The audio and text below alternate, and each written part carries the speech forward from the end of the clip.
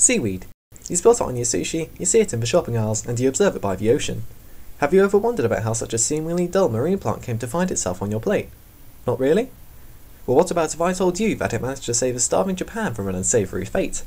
To find out more about the incredible story behind that pun, we have to start somewhere you might not be expecting, the United Kingdom.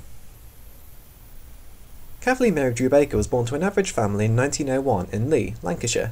Being just a bit clever, she won a scholarship to study botany at the University of Manchester, graduating with first-class honours in 1922, going on to do research for the university as well as lecture in cryptogamic botany. If we fast forward to 1949, Drew-Baker can be found looking curiously at some seaweed, Porphyra species, and writing a letter to nature about it, inadvertently changing the lives of countless Japanese in less than 100 lines of writing. You see, in 1948, the Japanese coast was devastated by typhoons, and whilst they'd been farming seaweed for centuries beforehand, albeit with unpredictable and unreliable yields, nobody could now grow the replacement plants, hence the nori industry collapsed. Times were tough for the Japanese, especially in coastal communities. Without nori or foods to replace it, communities were starving. Fortunately, a Japanese scientist noticed Drew-Baker's letter in Nature, allowing him to implement techniques based on her research that wound up vastly improving crop yields and reliability. What exactly was this research? Here to explain is Professor Elizabeth Sheffield, a lecturer and researcher just as Drew-Baker was, at the University of Manchester.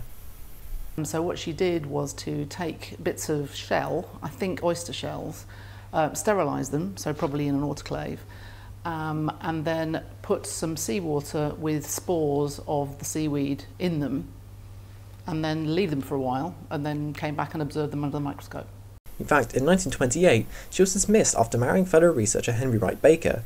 This means that, in spite of the circumstances being overwhelmingly against her, she was able to conduct her revolutionary research, and for free, 21 years after being dismissed, and only because she was smart enough to get around the dismissal by becoming an honorary research fellow for Ashburn Hall. Unfortunately, Drew-Baker passed away in 1957, not only having never set foot in Japan, but never having even known just how wide-reaching the consequences of her research were. The fact that so many people outside of Japan have no idea of this resilient and brilliant scientist is beyond saddening, especially given how inspirational she is, not just to girls looking to enter STEM subjects, but for scientists from all walks of life. Japan has the right idea. Drew-Baker has a day, the 14th of April, dedicated to her, as well as a shrine dedicated to her in Yuto in southern Japan.